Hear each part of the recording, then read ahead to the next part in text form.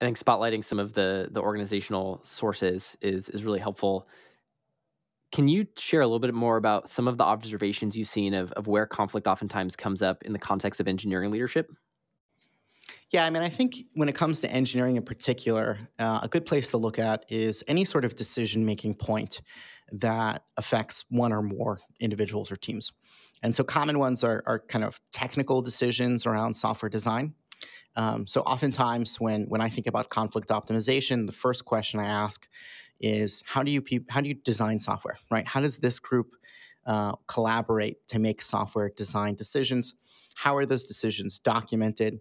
Who is involved in those decisions, right? So, if we are a knowledge organization, right? All software organizations are knowledge organizations.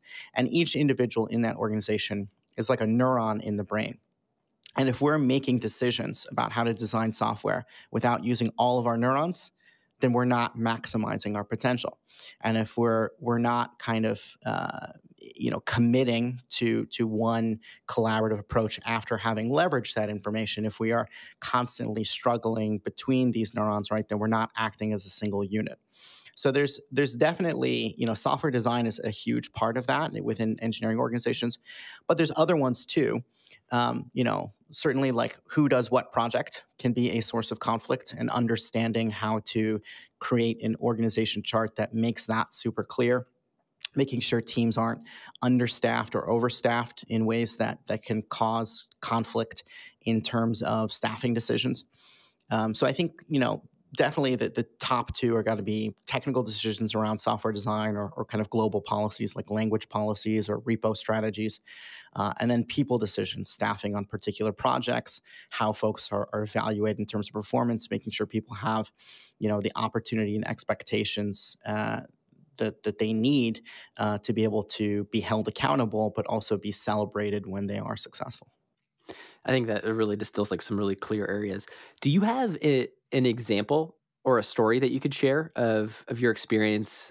Uh, I guess being a part of a situation where conflict arises, either in like the technical or software design, decision making, global policies on language, or staffing or performance evaluation. Is there a story that comes to mind for you when one of these areas came up?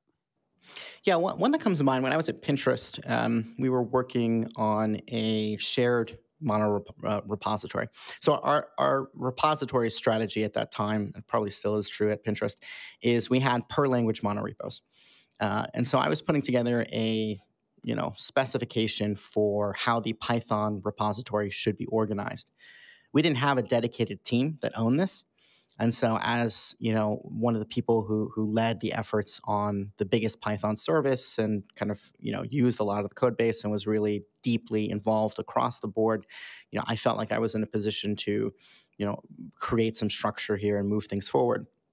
And we had a colleague of mine who worked on a similar sort of, system in the same repository. And we had kind of differing opinions as to how this repository should be structured. So he wanted to have source and test directories at the top level. I wanted to have kind of services, libs, tools at the top level, and then you can dig in to have tests at each kind of layer underneath that. Neither strategy is necessarily better than the other. Reasonable people could disagree. They come with trade-offs, right? If his argument was if you put source and test at the top level, it makes people think about tests more. That's probably true. My argument was if you put source and test kind of within each team scope level, then you enable people to move more quickly independent of each other and reduce overcoupling of code, which is probably also true. But either strategy could come with additional tactics that would mitigate those trade-offs. And so at the end of the day, it's really six of one, half dozen the other, right? And I think we ended up, the part of the challenge is there was no clear owner here. There was no tech lead who was the clear and legible owner that everyone agreed upon. This person would be the tiebreaker when reasonable people could disagree. And so we kind of, I think, ended up more or less taking it to a vote and collectively deciding as a group. And we moved forward with the one of the two proposals. I won't share which, and it's not really important which, frankly. And the experience was amazing for me because it was very easy to have this kind of conflict. with my counterpart. I think he took it very well. I took it very well. We collaborate as a group very well, and I think a part of that is the maturity of the folks involved, and also the shared interests of the people that were working together. And the challenge is that if you have an engineering organization that doesn't have those things, right, and doesn't have a clear owner who can kind of be responsible for making decisions when reasonable people could disagree within a particular domain, that is a recipe for conflict. I am so excited to get to the how here because conflict, my stress level just blows right up to red. And like thinking about a time where I have a difference in opinion or maybe could reasonably disagree with another approach, definitely stresses me out. And Jerry's been a part of most of those conversations. But the thing is, and what I really admire about Jerry is he really does a great job of helping diffuse that with me and like helping us kind of understand we're both coming from the same place. And so, Jerry, I don't know if you took a master class on this like way long ago, but anyway, I know we're going to dive into some examples on how. Jerry, you got something to say? What's up?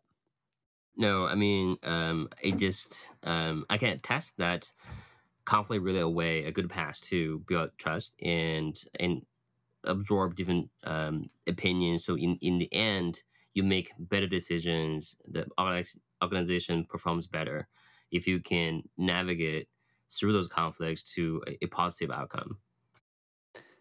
Jerry, when Jordan was sharing a couple of the different sort of hotspots for conflict in an engineering leadership organization or in the engineering organization, was there anything like things that came to your mind where you're like, oh shoot, like that one reminds me of this conflict?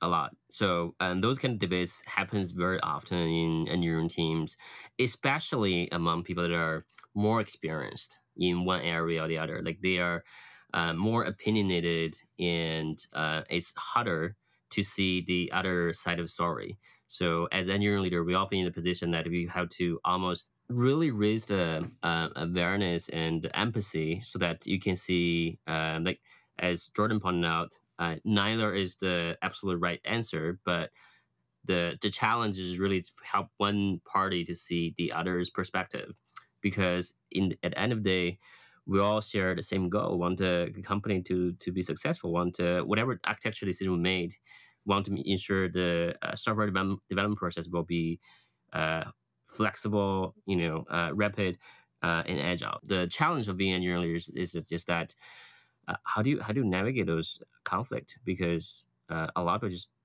not prepared to handle that in the right way.